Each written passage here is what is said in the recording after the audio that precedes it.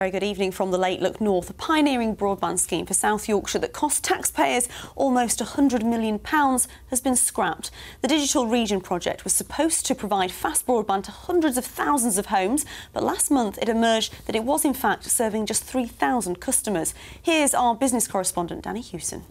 Well, let's get more from Danny now. Earlier I asked her what went wrong.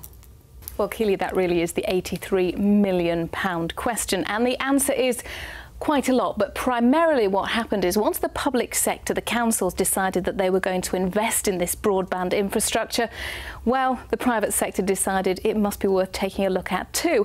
And they got in there quicker. And that meant that when the time came to attract customers onto this network, they were already elsewhere and they just couldn't get the numbers on board. There were also issues with the management and how the money was used, but all of that is going to be looked at as they go along. So what happens next? Because there's an awful lot of taxpayers' money at stake here, isn't there? There is a great deal. The government has got 50% of that. The councils, Sheffield Council put in £14 million, Barnsley, Doncaster and Rotherham £7 million apiece. Obviously, particularly now, that's money that they really could use.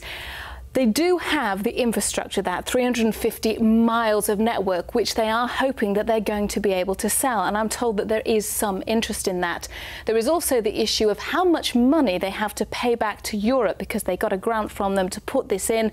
And if they can talk Europe down from those figures, then that £83 million could reduce. In other news, latest figures show that thousands of people in Yorkshire are waiting longer than the government's target time to access therapy for mental health problems. Train passengers in Yorkshire are being urged to keep their valuables and luggage safe as police try to cut down on an unprecedented rise in thefts. More than 400 incidents have... Now, the British Transplant Games opened in Sheffield this evening. It's the third time the city has hosted the event, which has gone from strength to strength since it first started in 1978. Tanya Arnold reports. A quick look at sport now. England and Yorkshire bowler Tim Bresnan has been ruled out of the remainder of the international season. Bresnan, who starred with bat and ball on Monday, a shame. Meanwhile, Yorkshire's cricketers lost their latest 40-over game at Somerset.